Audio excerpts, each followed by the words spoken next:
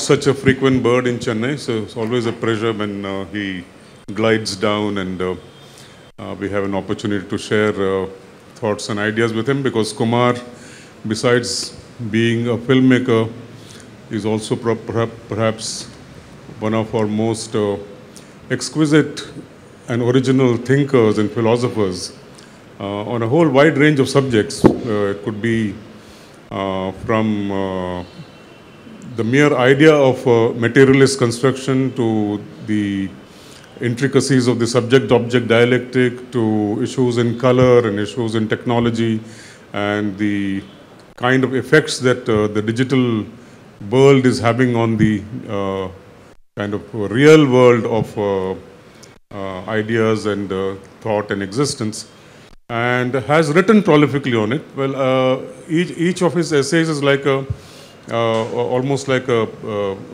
tract of our times, and those who have had the opportunity of reading them have benefited greatly from it. They are not widely known, but I think they should be much more widely known than they already are. I think it's time to produce a compendium of Kumar Shahani's writings. For some years, Kumar has been quite agitated about the intrusion of the new technologies in our ways of perception and understanding the world. Of course, he's a filmmaker, a historian, philosopher, but and as a filmmaker, he deals with a certain kind of technology and also has always dealt with it at a very high level of sophistication. Being in tandem with a cameraman like K.K. Mahajan, for example, who at a very gesture, with a very nuance of a look, understood exactly what Kumar had in mind. And as KK used to say, that Kumar never planned his shots. He never thought in bits or in modules or capsules. He just came on the sets, and each moment seemed to be a self-contained moment. And the inspiration for this afternoon's conversation and the topic for it, which is the evaluation of the imaginary, came from a particular sequence in Kumar's film called Kasba. It's a Chekhov short story which has been converted into a very, very, I think, provocative film where the protagonist is walking up to the window, the jharokha of a old haveli up in the Kangra hills and in the mountains, and she kind of peeps out, and in that moment some extraordinary trick of the camera happens, and she begins to see from both inside and, as it were, from outside, meaning the camera takes you, gives you a glimpse from outside. And that simultaneity is something that Kumar claims he actually received from a very beautiful Kangra miniature. I think there's a possibility of projecting that here. Yeah? Yeah, it will be very nice if we can project that. Is that possible? Can you project that? Yeah. So, is it there? Yeah, that's the one, yeah. So that girl at the window who's peeping out at Krishna or whoever the lover boy is, and that sense of inside, outside, she's on top also. So that multiplicity of perspectives as seen by the miniaturist was something that Kumar was trying to duplicate or recapture through the technological medium of cinema. Now, those who work with the digital medium today will say, what is this? This is a sitting duck. I can do it in post-production every day. I mean, what is so great about this? So that whole issue about poetry and loss of poetry and reconstruction of poetry as a technological material is something that has been preoccupying Kumar for quite some time. I've known him for at least 40 years now, and this has been a part of our conversation for on many occasions. And it's kind of very interesting what therefore it does to the world of the imaginary. The imaginary, mean, we are not talking about this in dictionary terms. We are taking it in a more probably a conceptual, philosophical term, which occurs in sociology, it occurs in anthropology, it occurs in psychoanalysis. There are the wonderful constructs from Jean-Paul Sartre to Gilles Deleuze, to Lacan, to Habermas. Everybody has gone into the idea of the imaginary and how the imaginary, in one sense, constitutes eventually what becomes the real. And recently I had given a talk in Delhi about the need for a new imaginary for a new cultural action. How we have reached a point of absolute tiredness with our ideas of change, of revolution, of radical displacement, and we go on repeating the same old cliches without reaching anywhere. And one of the reasons for this seemingly being the lack of a new imaginary, and how to reimagine what the enemy is, what the other is, and thereby find a path for new solutions. And in that sense, is technology, is digital technology today one of those roadblocks that is going to prevent you from reaching these new realms of the imaginary, is a question that one would like to pose to Kumar. He has written up a very beautiful paper. I think we will have the time for him to read it. Otherwise, Kumar is free also to respond in his own way. But I think you could begin with, Kumar, the way you thought of reflecting on this miniature and bringing it into your own work. Yeah. Being here, Sadanand, and thanks, Prasanna, for inviting me to be able to make this presentation. You know, I had presented this thing in a talk in Sydney as well. And there were very learned people around me, out of which, I mean, learned in the arts. Some, just because of the prejudices of perspectival thinking, could not understand either the painting or what I intended to do with the transformation of this painting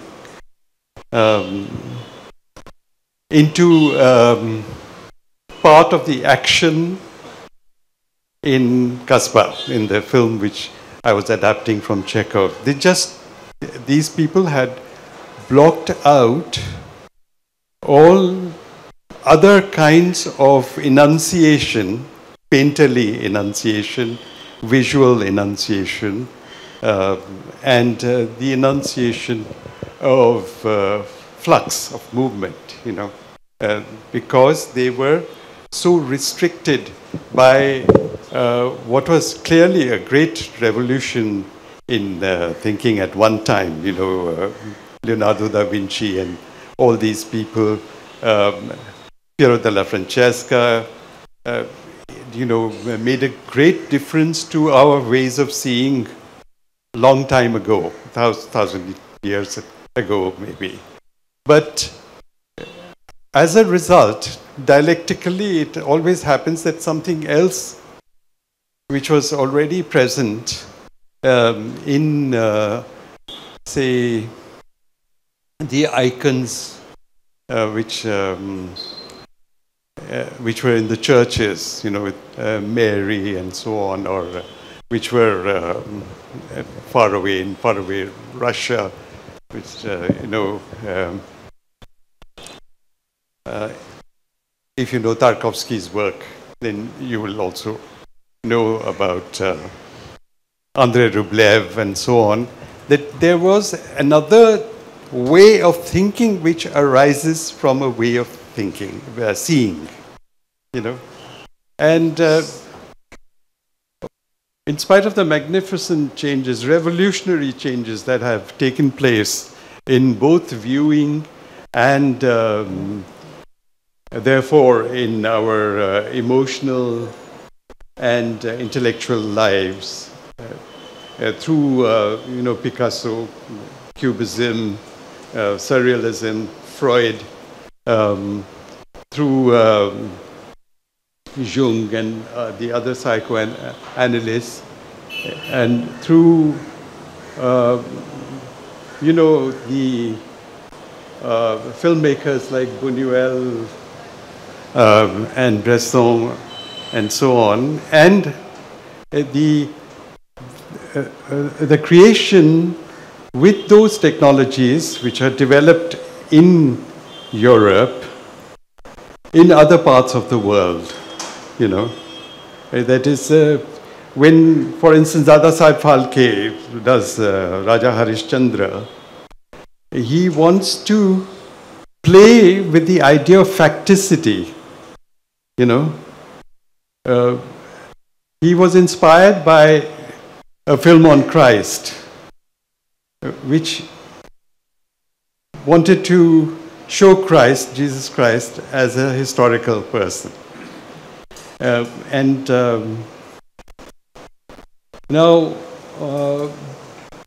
in India, at that time, at any rate, if not now, we also see,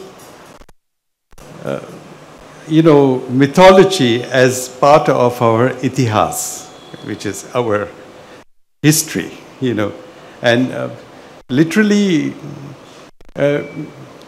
itihas means thus it was, right? So it's even more than history. So because it counts within itself not only the fact, but the resonance of the fact. Therefore it can include mythology. So I want you to think about the idea of multiple durations within any image, right? Or the formation of multiple durations as a result of an image, whether that image be that of sound or visual, and its constituents, The durations that are offered to us are multiple simultaneously. And one of the things I started working on, especially since Khayal Gatha, because I had to deal with a very abstract form of music, was to work on the idea of these multiple durations, that is, being present simultaneously. Therefore, the space around it also gets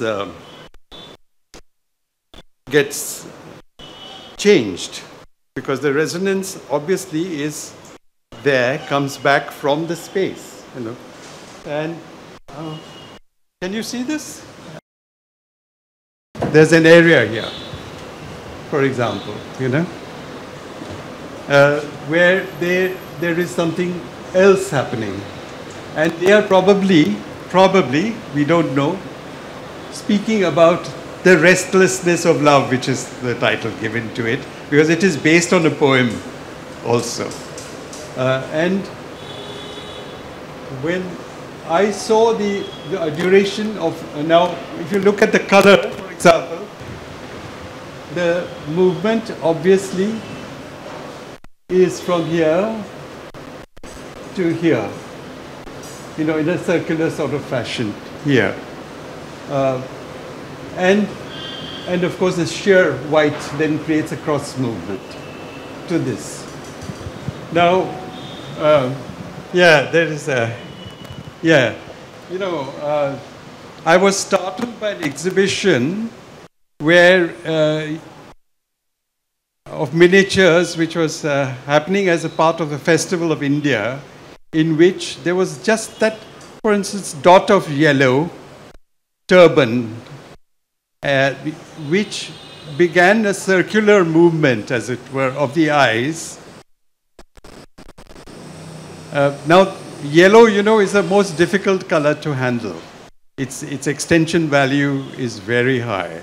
It just explodes in any space. And I want you to see this not only as something which is related to color, but it is related to time, you know. And now, for instance, that extension value meant a lot to Goethe. He wrote a book about it. He collected several instances, as it were, of how that extension value actually works. But to Wittgenstein, it did not matter. He said that this was all wrong. It was all rubbish. You know? Now, for us, however, for all the artists after and before Goethe, it was very important, and we continue to work with it. You know, in the same way, therefore, with white. White has even greater extension value and attraction than yellow does. You know.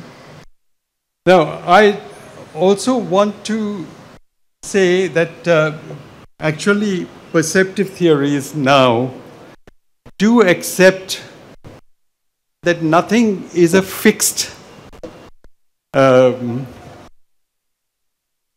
event or fixed sort of object that we look at, and that it is the array of visual data that then makes you understand the universe in which you work. And so if that makes you alert to the situation, it empowers you on whatever question you might be thinking of on a sensuous level, which goes beyond the senses. You know, it goes beyond that particular sense that is very evident. For instance, in the biological sciences as well, through evolution, they say that the cells which are there for perception of color in our body can repurpose themselves to become, smell cells that you can actually begin to. And that's how we also choose a banana, for example, or an apple, or and so on. And now, when this is carried to some other levels of juxtaposition, then the possibilities are very much heightened, because you take it to another juxtaposition. Therefore, you bring in the whole question of montage in a totally different way. You don't think of it as one object as against another. You don't think of one event against another, and so on. You create a new poetry. And you can individuate it further, because as a poet or a filmmaker or a painter or an the installation artists today have realized this, I think, more than anyone else, because like in my conversations with Vivan, for example, I constantly, he also works with the new digital media, and he does transformations from his grandfather's photography, which was on those glass plates, to the digital now. And so the intermediary between that is film, actually, and emulsion. And there are two or three very important things that I want to say in this context. That our actual, in the 1970s already, when I first visited the United States, I often heard people say that they are the Americans, because they have they are working with the, they are surrounded by digital and other video formats, that their perception itself has become more sophisticated. And I kept telling them, I think you're making a mistake, that you're probably creating morons around you, because all that is being identified is not all that I've spoken to you about, but the way that technology is being used, it only helps identification of objects, fixed objects, and not objects or events which are constantly changing. And it is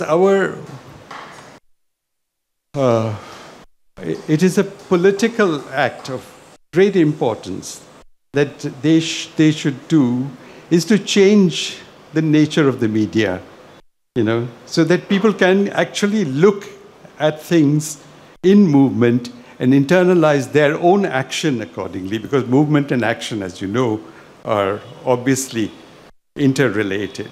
And I'm appalled at this moment with the attention spans that are being used by Hollywood and by our breaking news type of media, because it has actually, it actually stops you from looking at anything. Moreover, the other very great and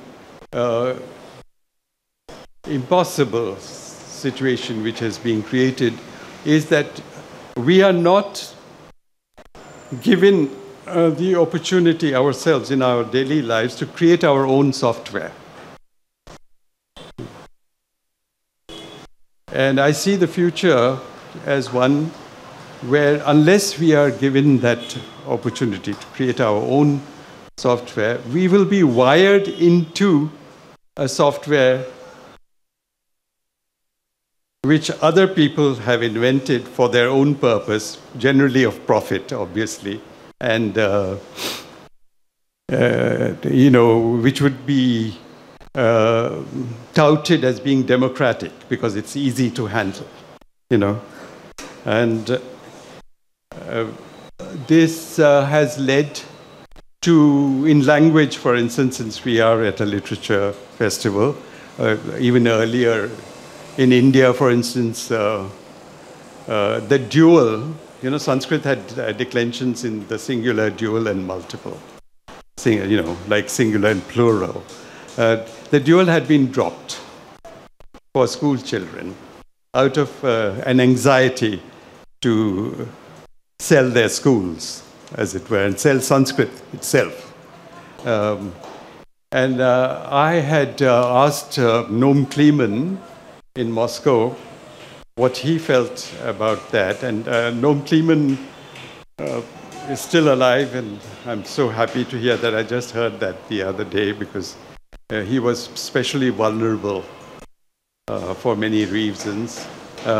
He was handling a little flat in Moscow as a curator of the Eisenstein Museum, and he must be the most fantastic curator ever, because one would ask him a question and he would pick out a book or a note which Eisenstein had written, and he would show it to you immediately, or discuss it further, because he knew every little speck of dust in that Moscow museum. It was a little flat, but even that was wonderful. And in this, so he was vulnerable both under the old and the new regime. But I'm so happy that he's still alive. I just heard about it a few weeks ago. And now the point is that not only technologically are we forced into using software which we may not want, through democratic intentions, but we are forced to use it either as viewers as well as filmmakers and broadcasters and so on. And secondly, that India itself specifically is going through this fake democratic liberalization, where the political questions are being shifted into the moral sphere, where obviously it is the so-called corrupted, which is every one of us, because, in a sense, we are all consumers. First of all, we are reduced to being consumers and not producers. And then through that, the corruption sets in. For instance, you see on the motorbike in every city and between every two villages, a whole family traveling on a scooter or something like that. And I've seen children, infants, actually being dropped by their, who is the fathers or mothers, and it's a terrible sight, and it is a sign of that very corruption. But who is corrupting us? They are never spoken of. And liberal democracies, and when they shift political questions to moral questions, you know what it means. That and when the media works through identification, it means that you will turn against another race, you may turn against another language, you may turn against something or the other. And the other is always evil, and you are always the non-corrupt person. This is the problem with these kind of articulations. And neither the technologists nor our political people, or not our, indeed, people who are dealing with language, are addressing these questions. For instance, in 1989, when I had indeed made Khayal Gatha, I was subtitling my film in English and French, and I was told that I may not use the subjunctive,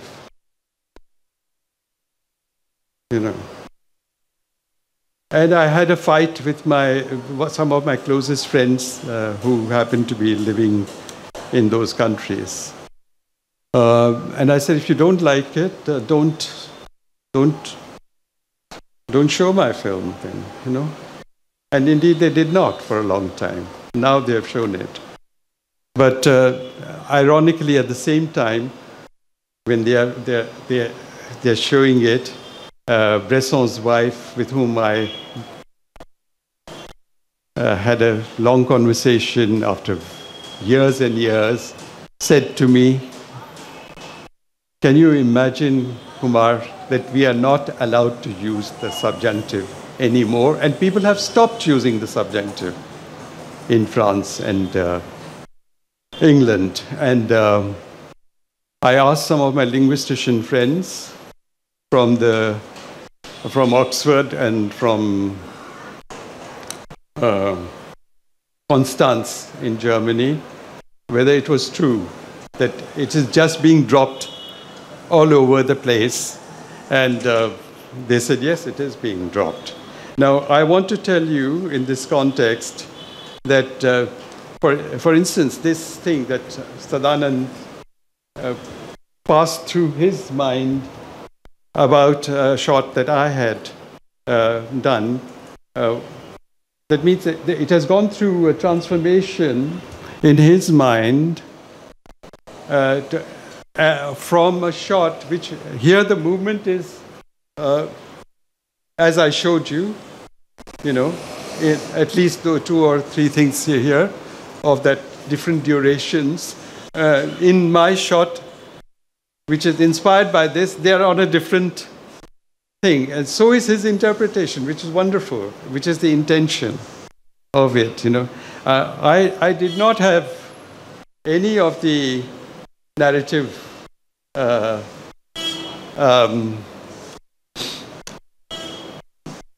any of this narrative there. For example, my movement was not vertical or diagonal or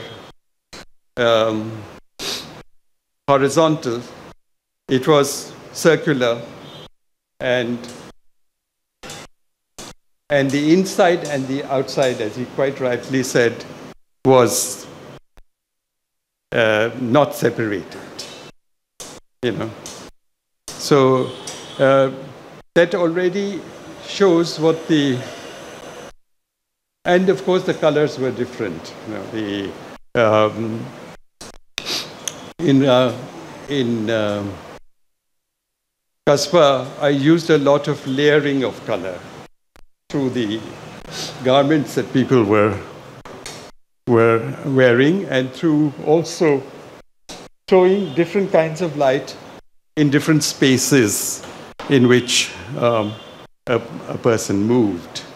And now I've quoted, there is a poet whose name I've forgotten now, but you know, he writes something like in a haiku, and his daughter, actually, who's a camera person, gave this to me.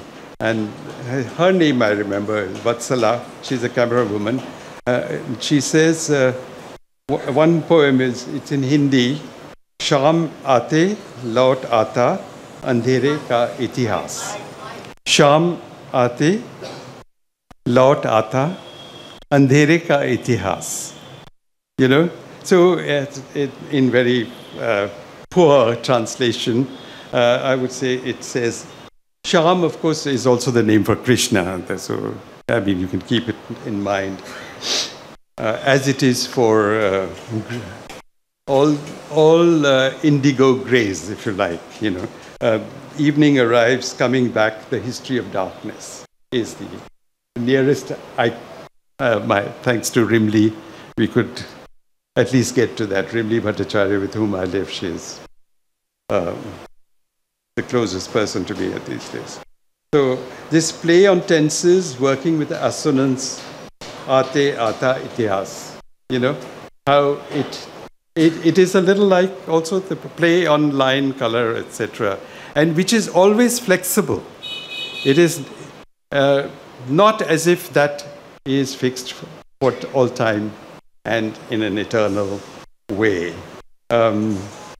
I know there is a word in Tamil also for Vyanjana, which is used in Sanskrit aesthetics, but I don't remember it now. I'd taken some page, maybe some of you would know and be able to. That is the meaning of an indirect meaning, which does not indexically tell you what is there, you know.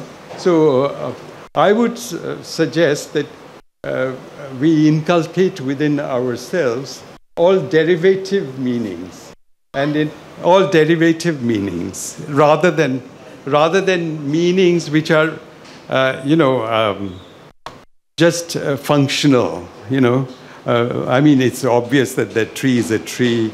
You know, Sunil is a man, Sadanand is the chair, and so on. You know, so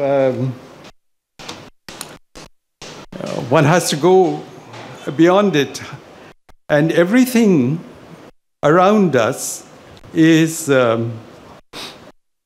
destroying it, and from all different kinds of ideologies, so that one finds that if one has to free oneself in even the daily chore, one cannot but criticize our ways of seeing, our ideology, and so on.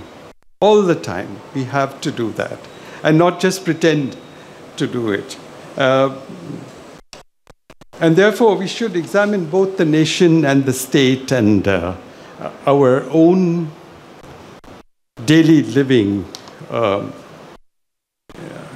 not through the tropes of offered to us by software from elsewhere, and from sometimes the so-called things of the past can also help you overcome it. Now, for instance, there is a book that I'm trying to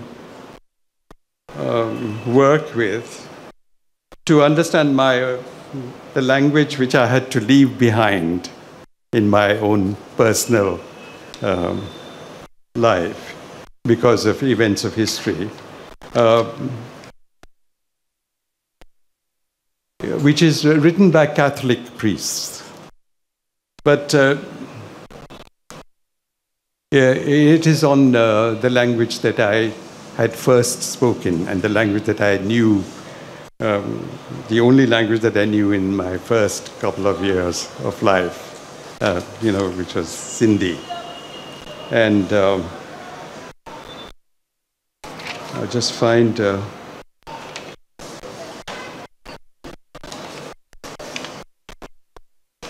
how they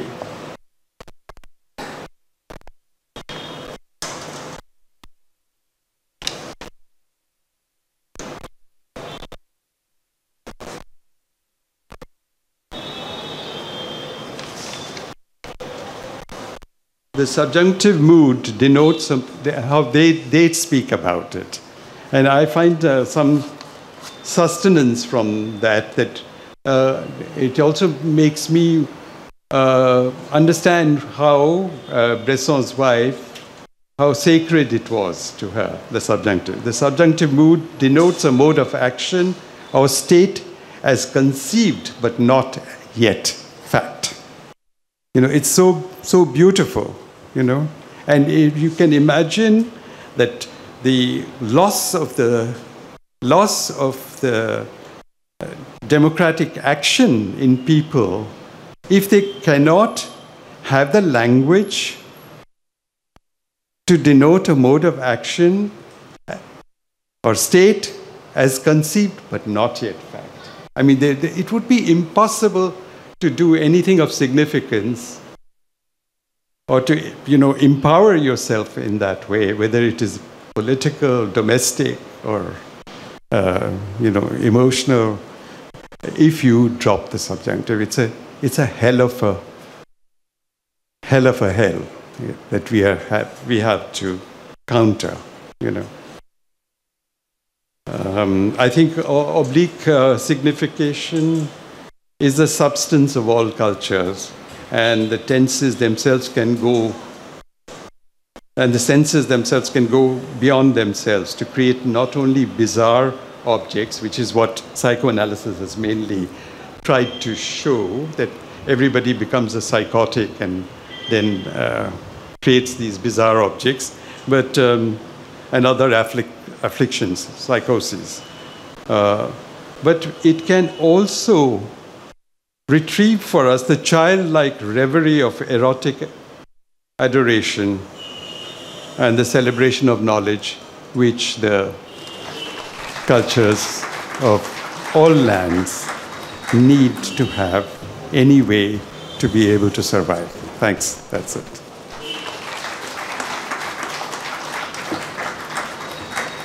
Quite a visual picture on how to transform and perhaps radicalize our own ways of seeing.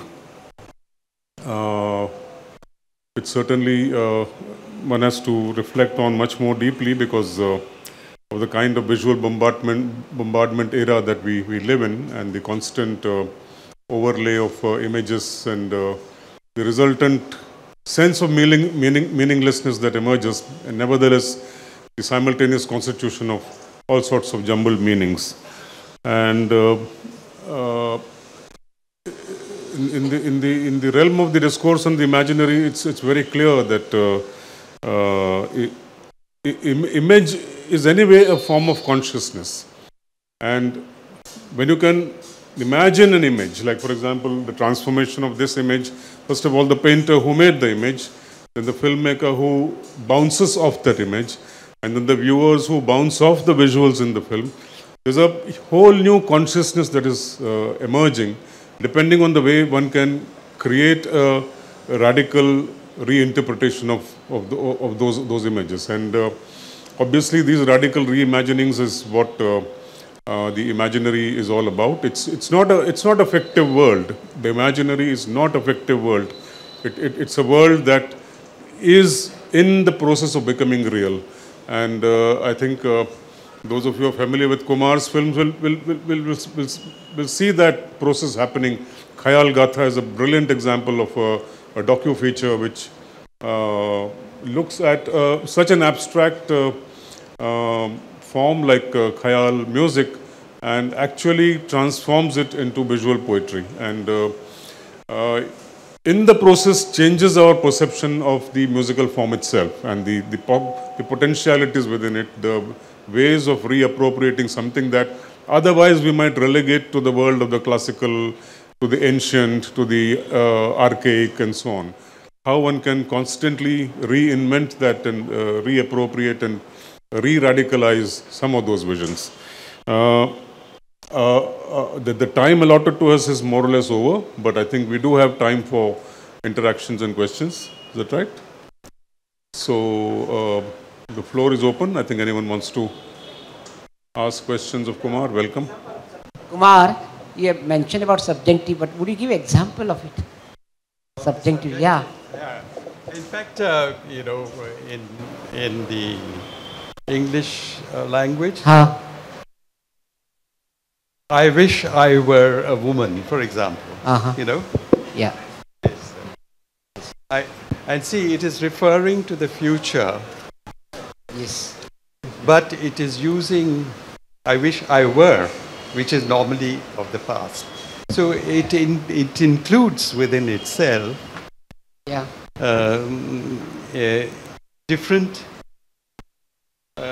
different time connections, you know. And you know, one of the things that I did say in the paper, and which also one Persian scholar and of poetry, Persian poetry, who living in Paris, had pointed out to me, and it's in the book that I edited, Yusuf something, I've forgotten his name. There is a sort of continuous present tense which the real-time mode of television broadcasting has imposed on the world, and within which they introduce you know, doctored images, and or within which and those images are like breaking news, for instance, itself is a bought space. You know, this is something that I've understood.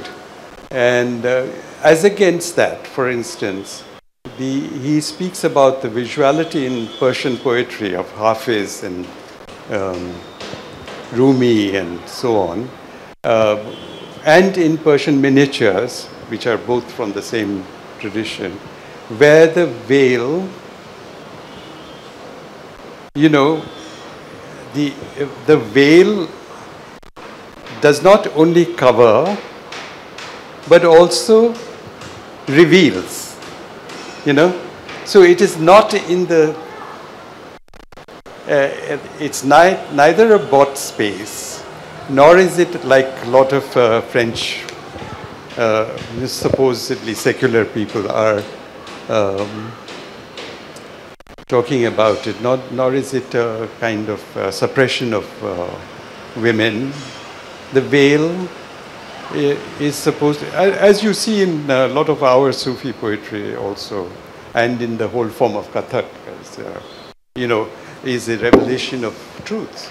It is to a truth, that truth. An instance of truth, not the truth as well, which is magnificent, I think. An instance, every bride therefore becomes divine through that, you know. So it is actually the upliftment of the human being. So there are these sort of things that one might recover from places elsewhere. I think Walter Benjamin has also written about this very beautifully. I can't remember the exact quote. Sir, good afternoon. It's a very difficult subject, evaluation of the imaginary. But how I understand this is, for example, you take Peter Brook's Mahabharata, all the mythological software is removed and made into a realistic film. And we have Norman McLaren's The Chair. You have seen, we have done it with no digital photography, no digital work. And we have Kurosawa's short film on Van Gogh. And we have in literature Kafka's Metamorphosis, and at the same time Hunger Artist. When I write a book about evolution of the imaginary, I start with all these examples and extend. Am I right in your thoughts? I don't have all the references in my mind that you have evoked, but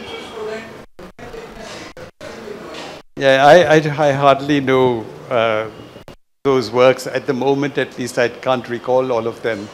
And yes, but I can't recall all of them all at once now. So I won't be able to answer your question with any degree of, knowledge. So forgive me. This is, I think, more of something that I noticed when you were talking. You were talking about the way imaginary is perceived, not only in the European context, but also in the Indian context, and how that imaginary can be different. But I felt that you'd only mentioned that in passing. Maybe you could elaborate on the ways in which the Indian imaginary is different? I can only try to indicate some of it. It's a huge civilizational question. And very, very broadly speaking, through the work that I have tried to do and failed to do and so on,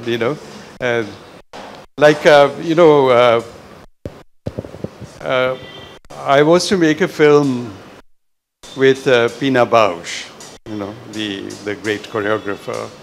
And we used to have a number of discussions. And Pina Bausch herself, like I have, traveled quite a bit. And not just as a tourist, but as interacting with, to interact with cultures which I hardly know, like the Japanese culture, for example. And so we used to discuss these things. Now, in one instance, I told her of the acoustics of a no theater performance area, where I'd gone to see the no theater rehearsal. And this woman was very, very kind, and she said, not only will I show you the rehearsal, I just dropped in there. And then she said, I will show you something about which you can enlighten me later. So I went down with her after the rehearsal, under the stage. And there was this, there were some structures which looked like, those things they have on bomb shelters. Corbusier has worked on that in the monasteries. And she said, do you know what this is all about? So I said, I don't know this. And she said, we've got it from your Shastras. But she did not say to me which Shastra she had got it from. So I said, well, I don't know which Shastra mentions these things. Now, as it turns out, it seems to be from some Buddhist Shastra. And it was there to modulate any sound which was being produced on the stage. Now, in fact, it was not on the stage, it was in a Buddhist temple, where there was no stage, but there was an area for the drums. And if you've seen those drums, they're very huge. And then the problem doesn't stop there. The problem is that the calibration equipment that we have is all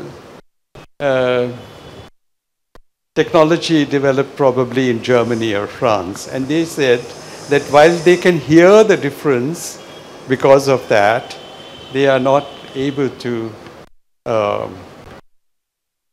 read it in the falsely calibrated, maybe, by those parameters of what actually is happening to the frequencies, And it is quite unlike what we have been doing in film, because we play a lot with frequencies, whether it is frequencies of light or sound, and we tend to cut them or add them, But this is quite unlike that. So, and we don't have it. It's a bit like Goethe's extension value principle, and she told me that, for instance, she was invited by a Buddhist monk to have lunch with him at his place, which apparently he had himself prepared. And she was most struck by the fact that she was served with in one of those beautiful Japanese bowls, and what there was in it was a stone, which was a hot stone, on which there was one prawn, one little cravette, and around the stone was some salt. That was all there was there. So these are the kind of insights one works with. That's it. Thanks, Kumar, for another wonderful Kumar moment. Thanks. Thank you. And I was just thinking, because you brought, it's still a tentative idea, but the idea of language or expression in terms of a subjunctive being sometimes at odds with the experience of the situation, right? Yeah. What you express and what you experience. And since you have worked with color on film, and you worked with Bresson, so you on that whole concept of color axis and color scaling and so on. And you said Wittgenstein, so since the limits of our experience are the limits of our language in some sense, can we therefore express something that is experienced without the language to express it? I was reading recently that when Homer talks about color, he calls the sea wine-colored. Yeah. He calls, in the Vedas, there's reference to red rising sun, but never reference to blue. Not in Homer, not in the Vedas, not in Homeric times. Although one would imagine blueness is so abundant but there's no reference, no expression of it. Yeah. So was the language for blue missing, or was it, although the experience of blue was there, I was wondering whether you could just probably turn your attention to a bit of that. Yeah, it will be speculative, so if you allow some speculation, yes, certainly. And it is quite possible that the experience of blue was definitely different. So it's very, very, very possible that is so in the time of the Rig Veda. On all counts, because of evolution, one, and because of the environment as well. This is known that the urban skies of India, for example, are more colorful because of the pollution. In those very cities that we have grown up in. So that's very possible. But actually, if I can find it, I will also get a sentence out from here. We are witnessing an impoverization of language at the moment, of significant forms of tonalities that slip into resonances and overtones of a particular time and place. It's acoustics that can make you levitate or sink into the bottom of the ocean. We are living through such times where actually our perception, cognition, and action itself, dependent on that, is being challenged. And this is not to be interpreted as being against the change, but a fact of change, you know. So you can levitate or you can sink and, you know, into the bottom of the ocean to go beyond the senses. You have to get to some sense or the other. And in fact, in the Sankhya philosophy, you know, the chitta is also considered to be a sense. Or the common sense in English is obviously dealing with the mind rather than different. So we can go beyond the senses into the ultra not yet. You know, it is possible. That's what we try to create anyway in digital or film practice. And infra to be. So, you know, doing something opposite. So one cannot be very sure, but at least it seems quite feasible that actually the blue was looked upon as violet. Violet is very close to blue. And you get that distortion in the ultraviolet, in Kodachrome, for example. You know, I used to get very, very annoyed. Kodachrome doesn't exist anymore. I loved that kind of emulsion. It was slow, and it had a density. You know, it almost made, and therefore a modulation of movement, which is unparalleled to my mind. It was reversal stock. You must be knowing that too. And you can't get anything like it, but the blue in it used to be always closer to violet, you know, which used to irritate me no end.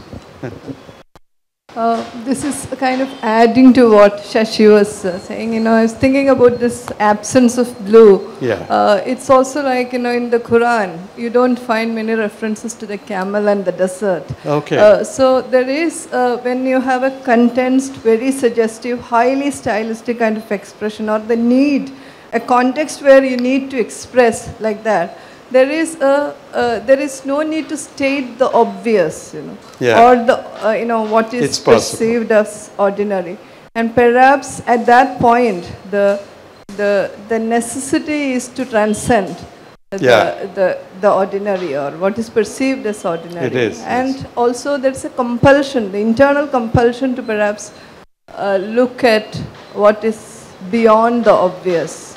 And then that is also an entry into the imaginary, which we are talking about. The prohibition is like the Varjit Swara. Yeah. We have in all our music, you know, in the raga structures. So, we have some suppression of something so that you may create something extraordinary. So that point of departure perhaps is very, very important to note, like, you know, where transcendence is possible. Yes, yes. So that in between space where the artist is made. Yes. You know? So that's quite possible. Thank you. It's like Paul Klee said, the line is after all a point that has gone out for a walk. So this whole let's say the binary between imagination and the nature of human consciousness, and where we locate the idea of perception and the idea of imagination, because perception is always partial, whereas imagination can totalize an experience, and that's where the world of art steps in and makes possible all this kind of multiple perceptions and multiple perspectives. Whereas in the real, you're stuck to a certain limitation that you're subjected to. There's much to chew on this. In the philosophical debates that happened between the 1940s and 1980s in the French universities, for example, there are many people who were very much pro the imaginary, and quite a large number of people who are actually challenging it and questioning it. For example, someone like Charles Taylor, for example, reduced the realm of the modern physical imaginary to the realm of the virtual, the realm of the subconscious, and the realm of the reflexive, and saw these as negative categories, saw these as limiting to any actual advance in thought or in action. And there have been therefore schools of thought that have played with this, and that have come upon several divergent opinions. So the issue is wide open. It's not closed. There is the subject of the imaginary is a vast subject, but the point is it's the imaginary that eventually can lead to the actuality. And sometimes we find in certain eras the artists are way ahead. That's why we call them the avant-garde. They are way ahead of political processes, and they're able to foresee a certain kind of transformation that is possible or that is arriving. And at certain times, the forces of the imaginary are on a back foot. It seems like today we are probably on that kind of a back foot, and we need to reinvent and reimagine the imaginary, a new space from where a new kind of freedom can be posited and can be suggested. So with that, I think I'd like to thank Kumar very much for an extremely rich morning, and all of you for being here, and the Hindu Lit Fest and Prasanna for making this possible. Thank you.